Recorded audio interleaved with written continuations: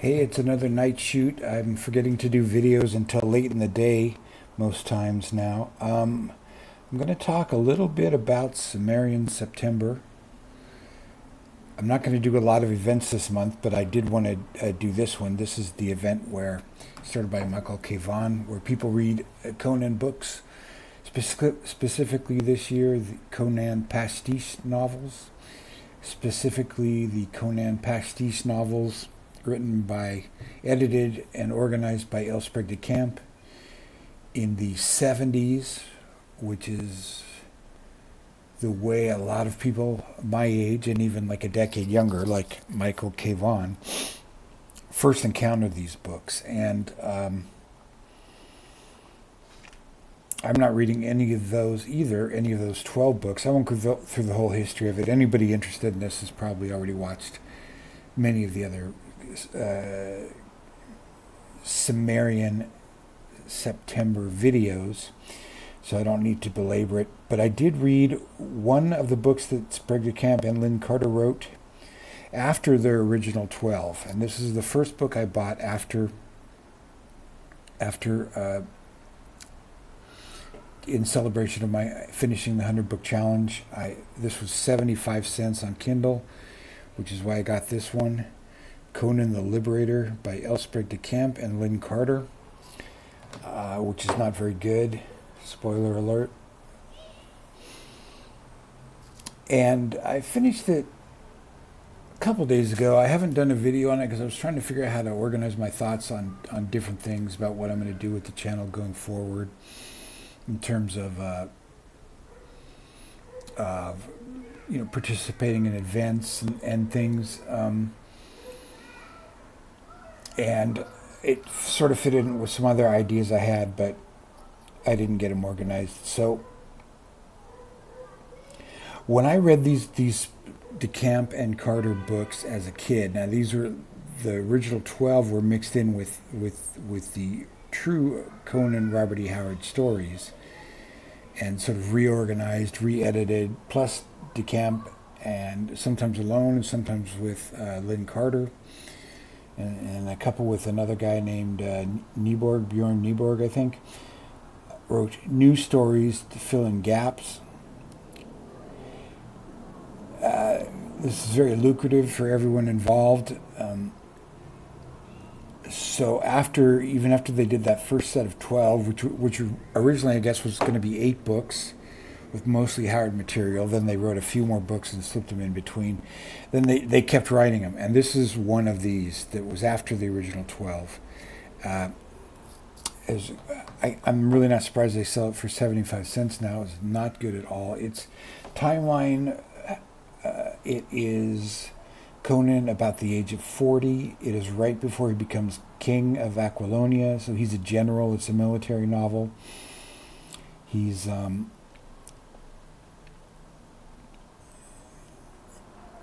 So it's a military campaign. When I was a kid, we just thought, and I get this from, like Grammaticus's reviews and Michael K. Vaughan and Steve Donahue and other people who are, versed in this. This is just what we had to put up with. But at the time, I think I was probably only 11 or 12 when I got this series. I got them in, I had to order them special at a bookstore, Walden Books in Reno, Nevada, where I grew up. I could only find a couple of them, but I was able to get the bookstore to special order all of them in British paperbacks. I think it was Sphere was the publisher that republished them in England. So when I was reading them, they were in between American publishers, because it switched publishers a couple times. They were nice looking editions. They're all black spine, the Frazetta covers and that. They also did one of King Kull. So there was 13 books in all. The King Kull book was sort of greenish, sort of olive green, I think. I wonder if I didn't look for those, but I haven't seen many people talk about those British editions. Anyway, they're very nicely made. There was a lot of time when I was reading science fiction as a very young man, as a boy. But a lot of the good stuff, even by Americans, was only being published in Britain. So I was happy to have them. I had gotten into Conan from, I'm pretty sure, from the comics. I don't think I would have just found these books on their own. I might have through reading Edgar Rice Burroughs, but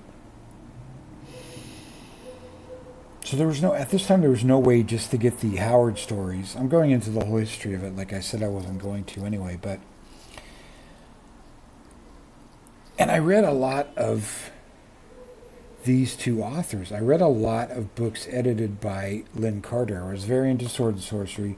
By the time I found Conan, it might have even been through Michael Moorcock's, various writings in his prefaces and things of his own books, or maybe Fritz Leiber's, that I heard about Conan in the first place. It might have been that way, or it might have been the Roy Thomas Marvel Comics. I remember buying, I had the Savage Sword of Conan. I've kept it almost my whole life. I sold it a couple of years ago for $100 or so, in very bad condition. But I love that comic. I had a few of the other Savage Sword of Conan issues too. It was very spotty. Buying comic books in Reno at the time, you would just not get every issue distributed wherever you were. There was no place I could rely on that would have like for example, every month it would have Fantastic Four, for example, or even Batman or whatever. They were always really spotty, so I could never really collect a full run of anything, but I was happy to get what I could.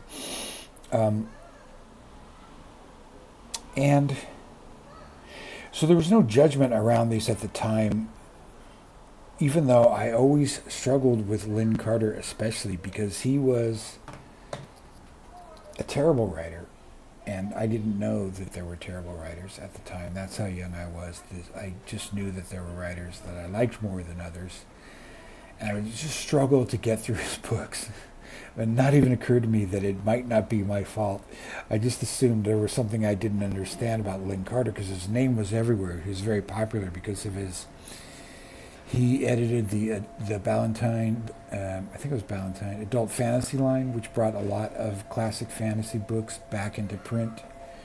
In kind of reaction to Tolkien becoming popular for the first time in the early 70s. Should I stop for that siren? And he wrote a sword and sorcery series, he edited a sword and sorcery series called Flashing Swords, which I got through Science Fiction Book Club. They're very short. They're like 200 pages. They have novellas, novelettes by different sword and sorcerers. Like they might have a pretty sure they usually had a Fritz Leiber story in them. They would have a not Bran McMorn, who am I thinking of? John Jakes, Brack the Barbarian. I think they would have some of his stories in there. Different ones, and they would always have a Lynn Carter story about his character Thongor. Just unreadable. And he was very much he was a student, Lynn Carter was a student of old pulps. He went about, his writing career was basically, his editing career is basically about bringing stuff to the fore, which was great, and his series were almost always, pastiches of the stuff that I liked, or like not pastiches, not technically pastiches, but imitations of the stuff I like. Like the Thongor was his Conan character. Callisto was his kind of like John Carter character, as a guy who ends up going to the moon, Callisto, and having sword and planet adventures, a la Burroughs hero. And then he had a character called, and this was the worst, this one I couldn't even get through, was like Zarkon of the Unknown, I think, which was kind of like his Doc Savage slash Avenger character, like his pulp hero character. And they're just not a strong writer, but here and there he wrote some interesting things in this Conan series. The other writer, Sprague deCamp, I guess I'm not going to talk about Robert Howard much. which probably is a shame because he's a much better writer. But I really liked Sprague deCamp. He was a writer I read for quite a while on after even reading these Conan books. I don't know if I encountered him separately or not before, but he wrote fantasy, he wrote science fiction, he wrote a lot of short stories. He was really in that sort of main pantheon of male science fiction writers of the 50s and 60s. He wrote a lot of pop science books too, like about archaeology and things. He's a friend of, if you've ever read the Asimov mystery series, The Tales of the Black Widowers, he is one of the characters in that series. It was inspired by him. The Black Widowers are this group of smart guys who solve mysteries in New York City. One of them based on Sprague deCamp, one of them based on Asimov himself, and others, which are good books to read. Fun, like Locked Room and crime mystery stories, often with like sort of a science sort of background to them. And these guys sit around in sort of a P.G. Wodehouse fashion and in their armchairs in the club and solve these mysteries intellectually. And they're good. So I was always well aware of Sprague deCamp, and I liked his books like Lest Darkness Fall and stuff. They always had a pretty good sense of humor about them, as I remember. At least the ones I liked more. And he didn't bring much of that to his Conan work at all. My main problem with this book particularly, but with any of them, is they were not, I don't know about Lynn Carter. Lynn Carter might have been a Conan fan. He's just not that good a writer. But Sprague deCamp, I feel like, was not a Robert Howard fan at all. Even though he wrote what I'm told is a highly inaccurate biography of Robert Howard. He's, to me, and I could be wrong, I'm sure there's more scholars out there who have different views, but to me it seems like it was just very opportunistic, much like James Blish would be writing the Star Trek book adaptions, the short story adaptions of the original series episodes just from the scripts, had never seen the show, it was just a job to do. That's the feeling I get about Sprague deCamp, and some of the things he said, even at the time when he was taking other Howard stories that did not feature Conan, that were not even sword and sorcery stories, were just straight pulp adventure stories without any supernatural element. And he was just, changing the main character's name to Conan, moving it from the 1900s or the Middle Ages or wherever to the Hyperborean age, or the Hyborian age, and then just grafting on some monsters and some wizards. His justification for that, I remember I had an interview or something with him at one point. I had a fanzine, I think, that had some, and there's probably, and of course they always fill out the word count and all these things with all their prologues and afterwards and notes about how they saved Howard. But he would dismiss it, saying, well, Howard's heroes are all of a piece anyway, they're all pretty much Conan in different guises, and that's not really true, because I think people realize now, especially, that Conan was his masterpiece, Howard's masterpiece, and it would be so different. How old was he when he killed himself? 30, 36, 39, something like that. Very young, insanely young, and probably 30.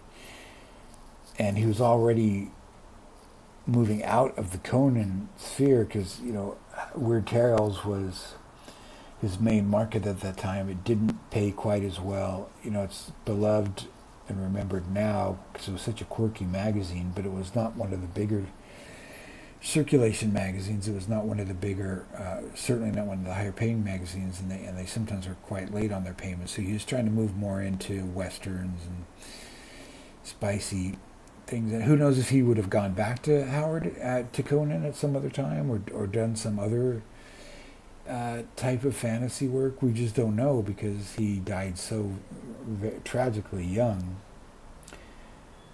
You know, but then again, you know, it's all one. We don't know if he did what, if he'd have been a different kind of person who managed tragedy and managed life better, he might not have written the same kind of things at all. So who knows? But it's important to remember how extremely young Howard was when he died. And of course, he wasn't married and he didn't have children, so he didn't have any descendants later. He had a literary executor. How do you say it? Executor. I think that's how you say it. You know, Glenn Lord, who kind of took over this franchise. And you know, I sometimes wonder about that. What if you know, because the way Conan came down to us at this time was just really disrespectful of his legacy. You know, they didn't even think about it, because by this time Howard had been dead. When they started publishing these in the 70s, these Lancer, I think they were originally Lancer, but these deCamp Carter books, it would have been like 40 years, 30 or 40 years since Howard's death. And of course, the fans, you know, dedicated pulp fans who had kept him alive through Gnome Press editions and that. But these were the first attempt to make them popular. And there was no, you know, there was no care given to correct, you know, to corrected texts or what Howard's vision would have been, because he never wrote the stories in order. He wrote them very much out of order. So what I would like to do, and I don't know if there's an edition that does this. Of course, I could just buy the complete Conan and just read I'm sure somewhere in there's a concordance or a list of by estimated composition date. I'd rather read them in that order. I like to read stuff in the order people wrote it, rather than, you know, its timeline, its internal timeline. You know, because one of the first stories, if not the first story published, I think, was Conan was a king, right? And then in later stories, it shows him in the middle of his life as a pirate, or in his youth as a thief. You know, he jumps around a lot, and it would be interesting to read the stories. I never read them straight through in that order. You know, including the fragments and everything. Some stuff's probably hard to date, and just see how Howard developed the character himself over those very short amount of years that he was really writing about this one character. I think there's 18 stories or something like that. I don't even remember now if that includes the few that were found, manuscripts that were later published in fanzines first. And then, of course, there's all this other stuff, you know. But at the time, I didn't think anything of it when I was reading those. I just accepted that this is the way the stories were brought out, and it was good to have more Conan stories, and it was good that someone organized them into a life history. So if you read those Sprague deCamp books, those deCamp Carter editions, starts out with Conan as a kid, all the way through the end. Conan's a king, and then later he's a king with a son, and then there's a lot of the Conan, a lot of that series. I remember Conan's quite old, which is odd. I think they didn't time it that well. They didn't know how many books they were going to be able to squeeze out, so a lot of the later books are almost all deCamp and Carter, and they've already got to the point in chronologically where Conan's a king, so they have all these post-king stories with his son and all that, but reading this, you know, and I dip into Robert Howard every so often. I haven't done like a full reread, but the first thing you notice about this book is it's missing, I don't even know what it is. It's missing the world. It's not even just missing Conan. It's missing Conan and it's missing the world. And yet it's allegedly a Conan story, but it doesn't have the, I don't know what the word, I've been trying to think of the word for a couple days, the fecundity, I guess. of the world of Conan's world. It's just not as rich. It's not as,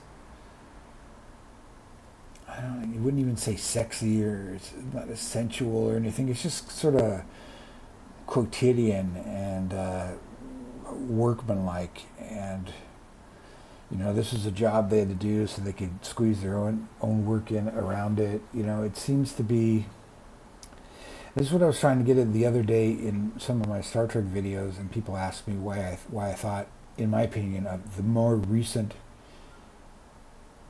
Star Trek novels seem to be better written, and written with more care and interest than the earlier ones I read. And as a caveat, I haven't read nearly any. You know, I've read maybe 8, 10 Star Trek novels total by this time. But it seems to me the earlier ones were either written by, some of them were written by pretty well established authors, but they didn't seem to be Star Trek fans necessarily, or they were written by fans based on, you know, the limited mythology at that, relatively limited mythology at that time of the 79 episodes of the original series or whatever. And I have the feeling maybe that the publishers at the time were much more strict about what they could and what they would let writers change and not change, and what they would let writers do, whereas now we have this generation of writers that have been doing them for over the past 30 years, ever since Next Generation came up, who grew up on Star Trek, who grew up in a world where there was already Star Trek novels. So they see it more as a legitimate subgenre, I guess, instead of just work for hire or a fantasy. It's just like, you can write these books now. I think there's people who really are just happy to do that. I don't know now. It's probably fallen off a lot now. And it also seems there's more leeway to create more elaborate stories and more character-driven stories, and more freedom to create new characters that are not part of the series, but that sometimes continue from book to book. And so a lot more creativity and a lot of more love go into these books, I feel like. Whereas the others had to be, no, this is an adventure based on a 1960s TV show, and we only know these certain things about these characters, and we don't want to stray too much because we don't want to upset the fans. But now they've realized, you know, over the years, trial and error, that the people want, you know, bigger stories. They want the world filled out. How does that relate to Conan? I can't remember what I was talking about. Okay, so, you know, and there's a lot of later Conan pastiches too, or probably just people, fans that probably grew up on these deCamp and Carter editions as much as Conan, and had their own ideas how to improve them. But deCamp and Carter, it doesn't seem like they had that much respect for Howard.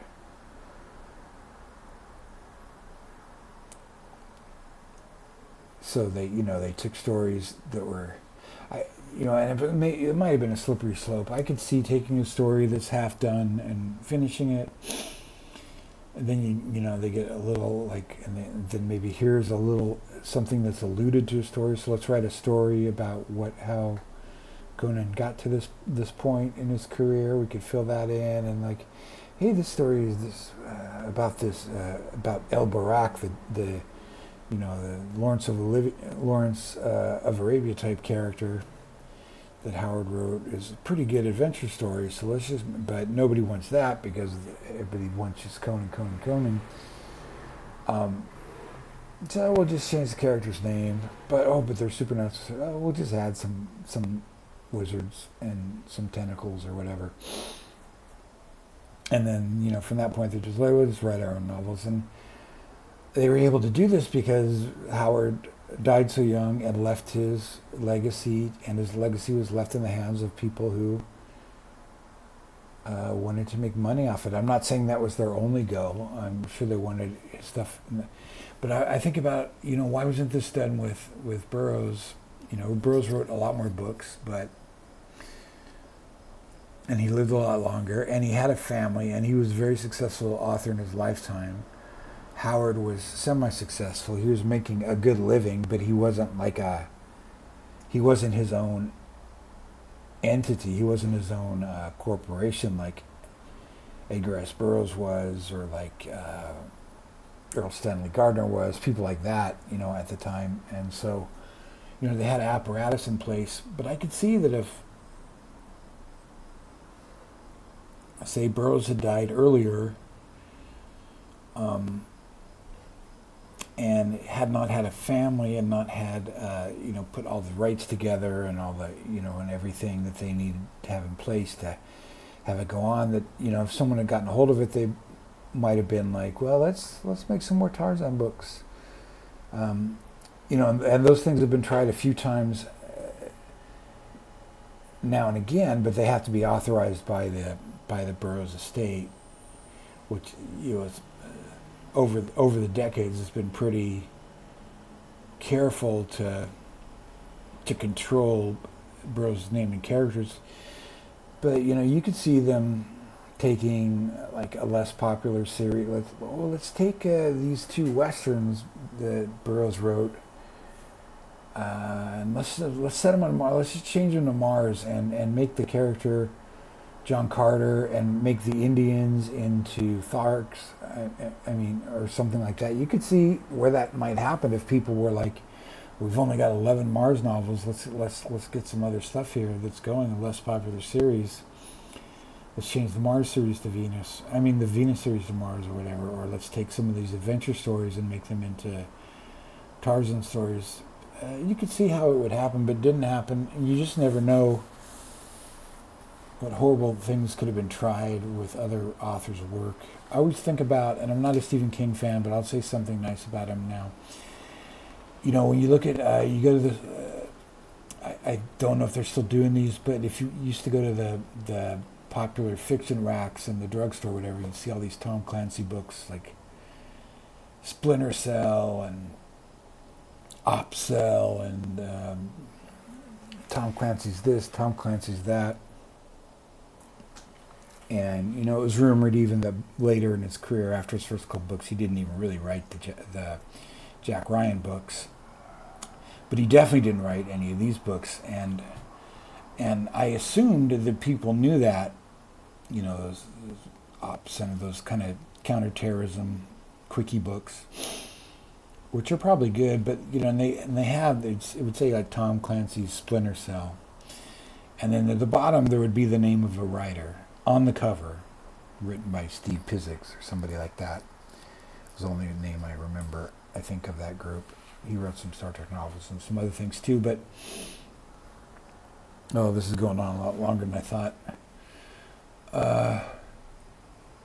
So, he was very, and this is while Tom Clancy was alive. He was very willing to sell his name, and it has to be. I thought about that in terms, and Asimov did this for a while, late in his career too, where there was a series called Isaac Asimov's Robot City, which was kind of licensing Asimov's name and the concept of robots, but they're written by other people. And I hear some of those are pretty good, but they're just using a more famous name to sell books and hiring other people to write the books. I did know this guy who was a captain in the Marines who thought all these books were written by Tom Clancy, though, because he found out I like to read. This guy I worked with for a while. He just got back from the first Gulf, or not the first Gulf War. Good God, the Bush Jr.'s Gulf War. And he's like, oh yeah, I like Tom Clancy. He's really good. You ever read him? I hadn't, but he goes, his books, those Jack Ryan books are pretty good, but those Splinter Cell books are really good. Those are the best thing he writes. I'm like, he doesn't write those, right? Like, what do you mean? His name's on him. You know, his name's big. And this guy didn't read enough that he really cared. Who wrote the stories and that. But it occurred to me that if Tom Clancy got that kind of deal, he didn't create that deal. Maybe he did. But those big writers must get offered that kind of stuff all the time. That's why now I come back to Stephen King, where I thought Stephen King must be offered that, or at least back when they were pumping out pocket paperbacks for drugstores, must have been offered. You know, you could see it like Stephen King's Haunted House, written by, I forgot the name of every single horror writer of that era now. You know, where Stephen King could come up with some hinky concept, or Stephen King's vampires, and like writing 20 Salem's Lot rip-off books, just selling under his name. So my point is, you just never know who's being taken care of by their estate and who's not, and who's willing to just do anything for a buck and who's not. And that's what I think about now when I think about those Sprague, deCamp and Carter book and Lynn Carter books, because I really think they're just so unlike L. Sprague de Camp's own work, where he has a sense of humor. The one thing I will say about this Conan the Liberator, the last chapter is by far the best chapter, because Conan becomes the king. I'll spoil it for you. Steve Donahue did a good video on this same one, which I was finally able to watch. I've been waiting to watch it for days till I finished this book. But Conan, at the end, he becomes the king of Aquilonia, and the last few pages of the book are hilarious, because it's like all these ministers going, okay, like, let's look at the taxes, let's look at the let's look at the resources and all this, and Conan is like, doesn't think this is funny at all. It's a funny way to end the book, is that they've got this guy who's like the mighty Conan, who gave them their, destroyed the tyrant and freed the people. He's the liberator of Aquilonia. He's going to rule in peace and everything. And then there's just like all this bureaucracy he's going to have to deal with. So that was funny. That was more like the kind of stuff you get in an actual Lynn Carter novel or short story. And you don't get much of that in these books, and you don't get anything really to replace it. They didn't really work that hard to, and they probably wouldn't have been able to do it anyway, to try and respect Howard's artistry. So I had to flesh that out of my system. So I read Black Colossus. I just picked a random Conan story that I knew I would like, that I hadn't read in a while, which is normally how I read them. Whenever I have like a short reading period, like 20 minutes or half an hour, whatever, I'll go, I should read Red Nails, or I should read Tower of the Elephant, or I should read The Frost-Drenched Daughter. Those are probably the three I've reread the most, but I hadn't read Black Colossus in a long time, which turned out to be a good pick to flesh this out, because it's a similar story. I didn't get a cover of it. I was going to download, see if I could find the original Weird Tales. But it's one where Conan starts out as a mercenary, and then he's hired by this queen, or would you call her a queen or a princess? Anyway, he's promoted to head of her army, because he's obviously the most competent soldier. So it was a kind of a campaign story as well, where he raises in status, and it's only like 30 pages or something. But it's just his world is so full and rich. You feel like you're there. It's very opulent, and that's the one thing they didn't manage to capture in those deCamp and Lynn Carter books. And I've read a few of the others. Here and there. I've read a couple of Robert Jordan's, I think. I've got some others, I think, by Roland Green or somebody somewhere. I might try those, but I'm sure they're going to be fun. But Howard is really like on another level, and I don't really know if L. Sprague de Camp appreciated that. I think they thought he was a great adventure writer, and he came up with a great premise and a great character that they could easily expand on. I mean, I remember once I tried to read Conan and the Spider God by Sprague deCamp alone, and I couldn't even finish that book. So Conan the Liberator, I did finish. I was going to do a separate video on that, but this has gone on so long I might as well talk about it here instead. But some of the ways that BookTube has changed my reading is I would have never finished Conan the Liberator. I would have probably read the first third of it and thought, screw this. But I did want to talk about it, so I felt I had to read the whole thing. So I am reading more books, more bad books in a way, because of YouTube. Thank you very much, BookTube. I don't have to, obviously. I'm just joking about that. Because I do want to talk about stuff, and I don't want to just be in this channel like, this book's dumb. I read one chapter, it's dumb. I'm not going to read it. Here's this other book that you all like, it's dumb. Because so I have been giving books more of a chance than ever. I'll have to think about more about how that's working out. The next book I read, this kind of goes along with Pastiches too, so I'll cover it here briefly. And I've talked about Nicholas Meyer a lot on this channel. Sherlock Holmes and the Telegram from Hell, which is a Sherlock Holmes novel. The first one that he's put the name Sherlock Holmes in his title. It's usually the adventure of this or that. 7% Solution, the Canary Trainer, or the Adventure of the Peerless. Oh no. That's Jose Farmer.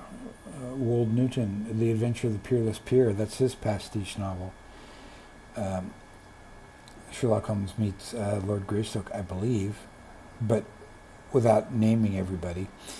Anyway, this is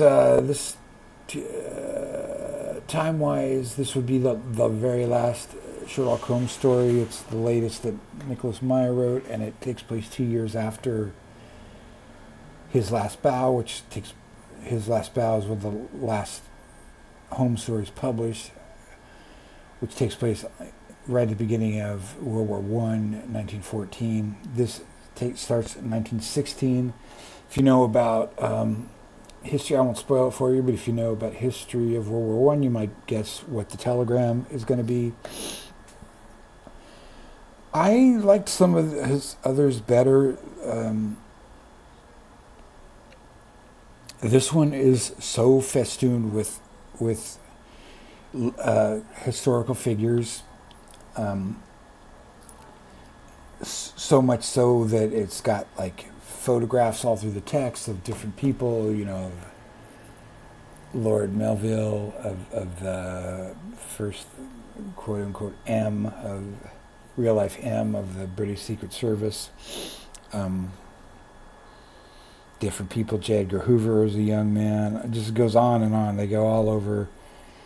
They start in Britain, they go to Washington, D.C., they go to South America, Mexico, and it almost had too many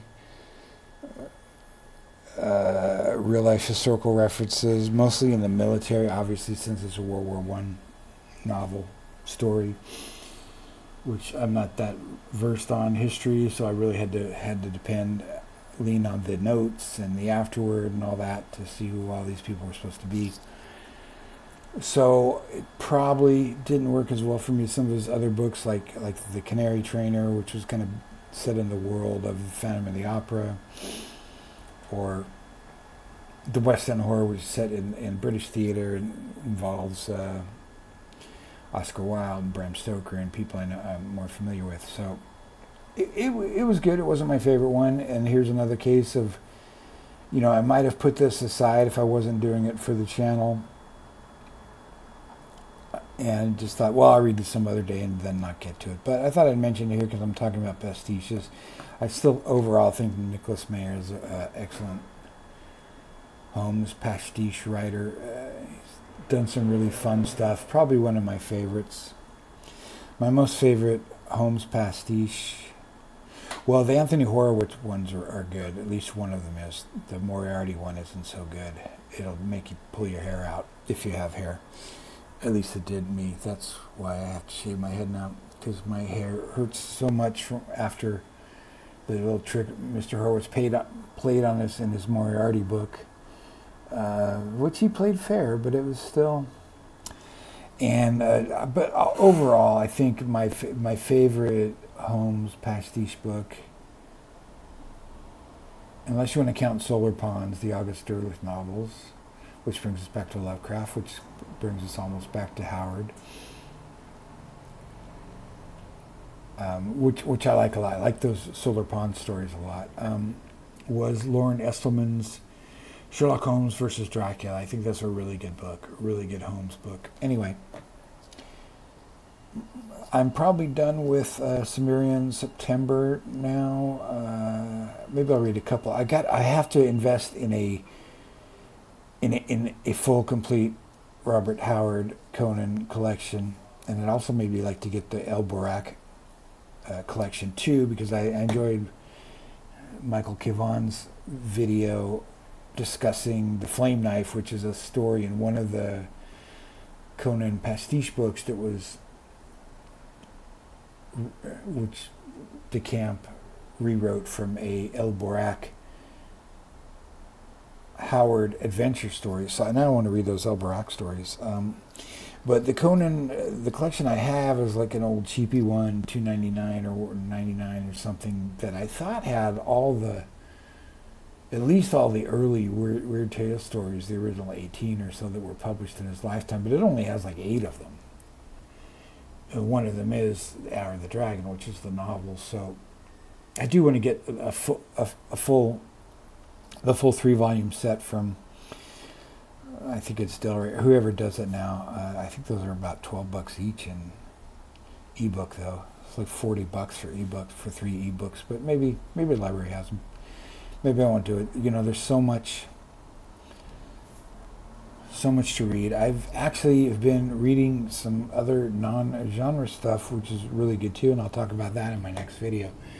Who knows when that'll be.